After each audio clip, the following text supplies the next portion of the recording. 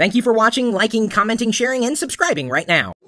So one of the new features in iOS 5 is the ability to mirror whatever you see on your iPhone or your iPad onto an Apple TV wirelessly. And so I thought I would demonstrate it for you. I've tried it with the iPhone 4 and the 4S. Right now, Diana, my girlfriend, is holding on to the iPhone 4S. Thank you, Diana. No problem. And we're recording this in a full 1080p for your pleasure. I gotta tell you, I had some issues with the iPhone 4S and the 4 connecting on the same Wi-Fi network to my Apple TV, whether it was connected wirelessly or in a wired capacity.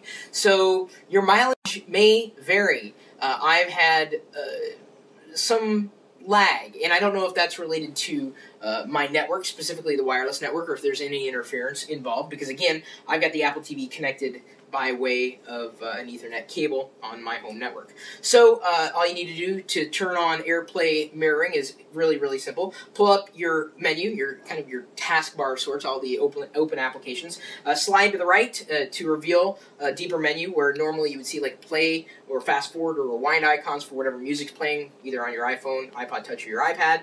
But now you'll have this familiar icon for you to connect by way of AirPlay. Now I've got two AirPlay devices that it can currently sense of where I can push the data onto the iPad, which I don't really need because this is the iPad, or the bedroom Apple TV, which is what this is. So I'm going to put the check mark in there, slide on mirroring. Instantaneously, I've got a mirror of what is on my iPad on the big screen. So, animation, a little jittery on the TV as it's being mirrored, but you know, you gotta admit, the fact that I'm doing this wirelessly, that's kind of cool. Sound does translate as well. Let's go ahead and open up one of my favorite apps. I remember I did a video on this a while ago. It was a Flash app. Now it's an iPad app. Isle of Tune. I bought it like a couple bucks or whatever. You can drag cars around and little images and trees and stuff and then play music, or you can browse what other people have done. But I wanted to show you that music was certainly playing, so I can paparazzi. Any Lady Gaga fans? Very MIDI-esque. Okay, so yes, audio plays back, visuals are just fine. Let me go ahead and show you another application, Virtuoso, just to show you piano here, and a gigantic banner ad as it loads in. You hear the stuttery?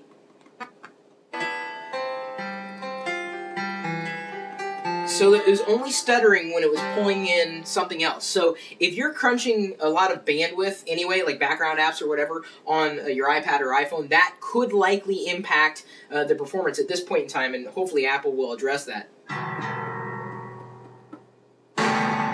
See, that sounded horrible. I was pressing the keys and then I wanted to do it all at the same time, so I don't know if that's an app shortcoming, an AirPlay shortcoming, audio, video.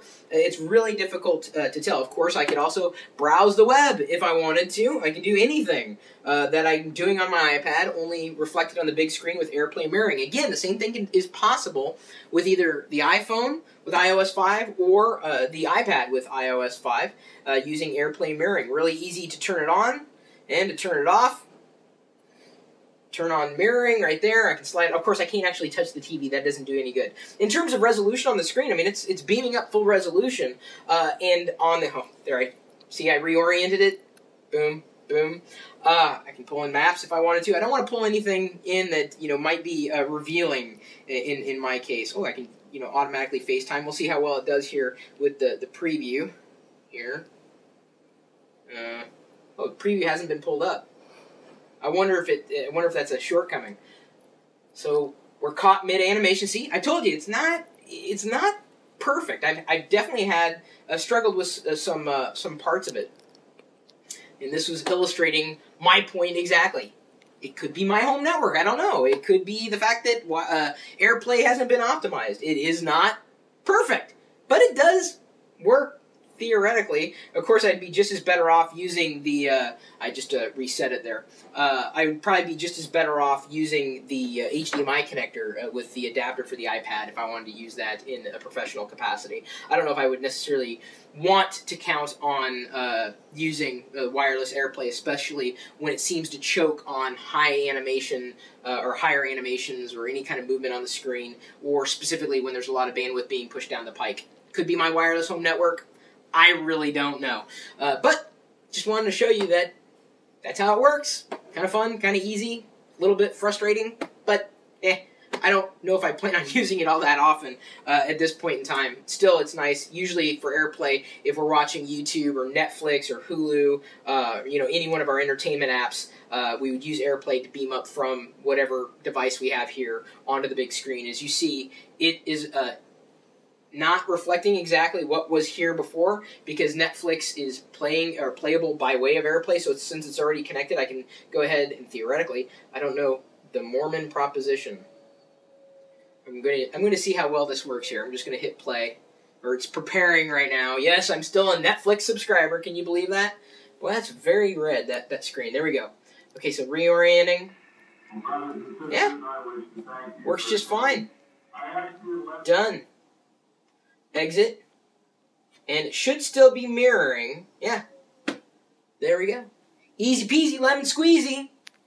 Imperfect easy. My email address is chris@perillo.com. I'm all over social media, Twitter, Facebook, Google+. Got over 100,000 followers on Twitter and Google+. Facebook is like lagging behind at like 31,000. Got to work on those Facebook numbers. Come on. Subscribe to our RSS feeds at lockerdome.com, lockerdome.net, chris.perillo.com. And then, of course, hopefully you've liked this video. Like it before you stop. Like the video. Diana, could you ask him to like the video? Please like the video. Please. You'll make baby Jesus happy. If not, we'll have to... if you do not like this video, we're going to kill this puppy. Yes. So, Pixie's fate is in your hands. Either way, you can stop by the chat room. We're geeking out 24 hours a day, 7 days a week at live.perillo.com. We'll see you later.